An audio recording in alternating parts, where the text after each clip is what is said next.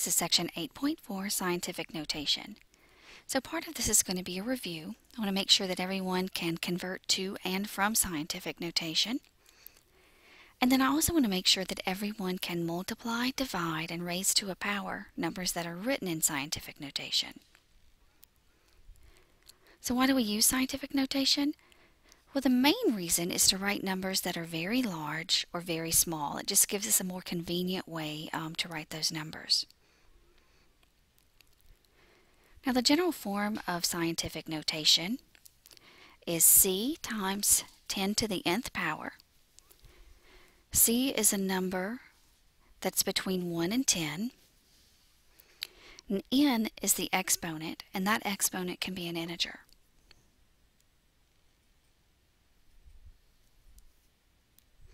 Now let's take a look at a couple of examples. I want to rewrite this in decimal form. So right now I'm in scientific notation. I have 2.834 times 10 to the second power. So I'm going to move my decimal over 2 places. 1, 2. So my new answer is 283.4.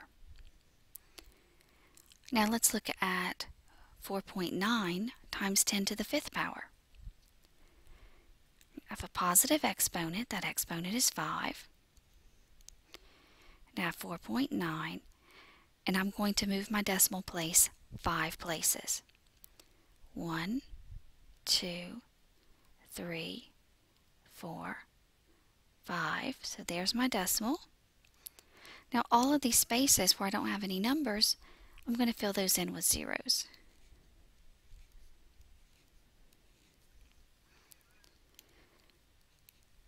So that gives me 490,000.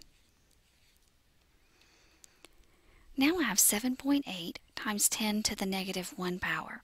Notice that this time my exponent is negative.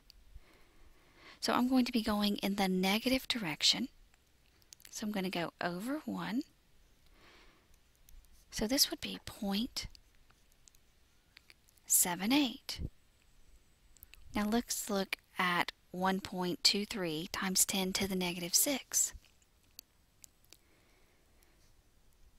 Let me rewrite 1.23. Now my exponent is negative 6. And notice with exponential notation, it's okay to have a negative exponent. So now we're going to move the decimal place to the left 6 places. 1, 2, 3, 4, 5, 6. There's my decimal place. Fill in the zeros where I don't have any numbers. So my answer for this is 0.000000123.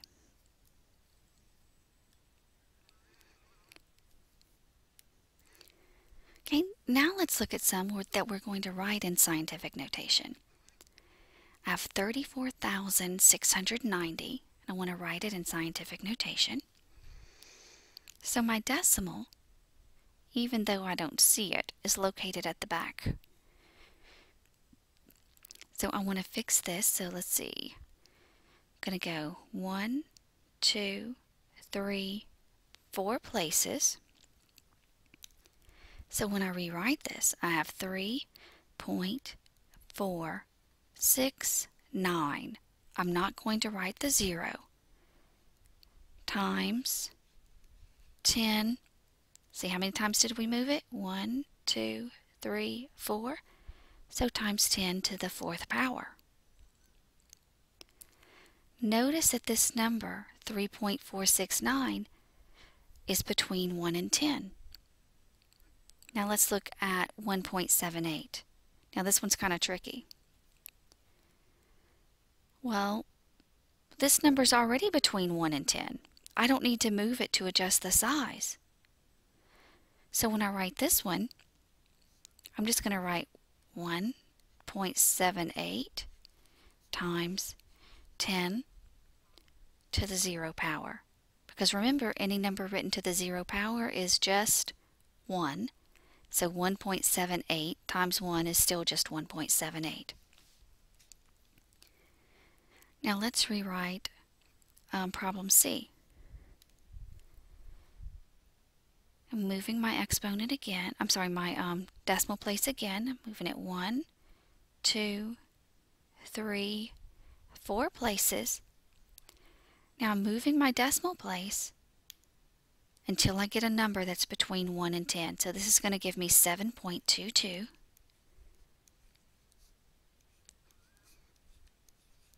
See, I moved it 1, 2, 3, 4 places. So it's going to be 7.22 times 10 to the negative 4. So I move the decimal place to the right. When I move my decimal place to the right, I'm going to have a negative exponent.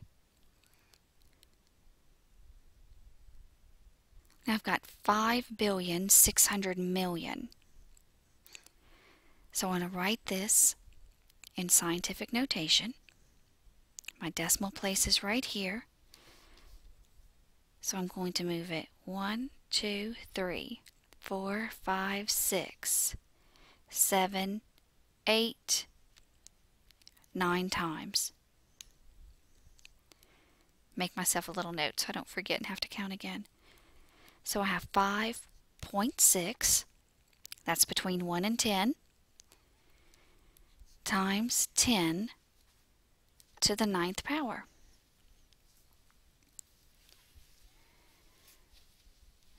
Now another thing that we're going to be able to do with scientific notation is we're going to be able to multiply. So whenever we're multiplying two numbers that are written in scientific notation, we're going to multiply the coefficient, we're going to keep our base of 10, and we're going to add the exponents. Super important step is you have to check your answer to see if it is still in scientific notation. Sometimes when you multiply, it won't be in scientific notation anymore. Okay, now let's look at a couple of examples. I have 1.4 times 10 to the 4th times 7.6 times 10 to the 3rd power. I want to multiply these. First thing I'm going to do is I'm going to multiply the two coefficients, 1.4 times 7.6. So 1.4 times 7.6 gives me 10.64. So I have 10.64 times 10 to the, okay, now I'm going to add my exponents. So I kept my base of 10. Adding my exponents, 4 plus 3 gives me 7. So now I need to double check and make sure that my answer is still in scientific notation. 10.64, is it between 1 and 10? No, I need to move it one more place. So I need to move my decimal place to the left 1. So my new answer is 1.064 times 10 to the what power? 10 to the 8th power. Now let's look at the next one. I have 8 times 10 to the 6th times 200 times 10 to the negative 5th. Well, what is 8 times 200? Well, 8 times 200 gives me 1600. Well, that's definitely not a good number for me. So times 10 to the, oh, what's 6 plus negative 5? 1. So now let's go through and let's move our decimal place. So I'm going to move it 1, 2, 3 places. So when I do that, I get 1.6 times 10. Let's see, I moved it 1, 2, 3. Moved it 3 times.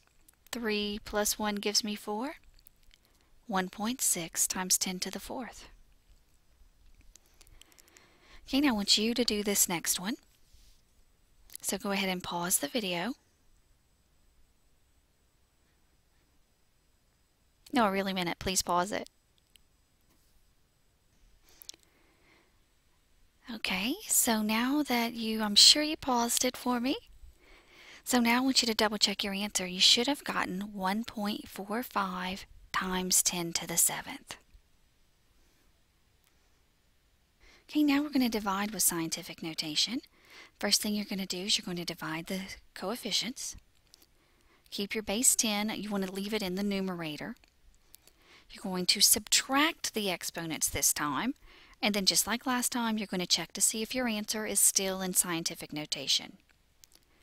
So let's do a couple of quick evaluations. So 2.0286 divided by 3.15. So I'm going to divide these two numbers. It's okay to get a decimal. So now when I divide that, I get 0.644. I'm going to keep my base of 10. Now I'm going to subtract my coefficients. The coefficient in the numerator, I'm sorry, not the coefficient, the exponents. What's 8 minus 3? 5.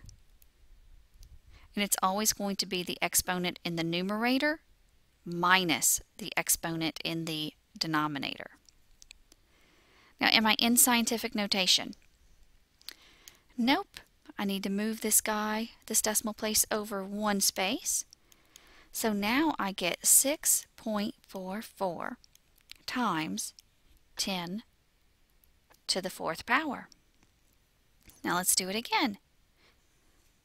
1.2 divided by 4.8. Well, that gives me 0.25 times 10. Now what is negative 1 minus negative 4? Negative 1 minus negative 4. Oh, that's going to give me a positive 3 because a double negative is a positive. So I've got positive 4 minus 1, so that gives me 3.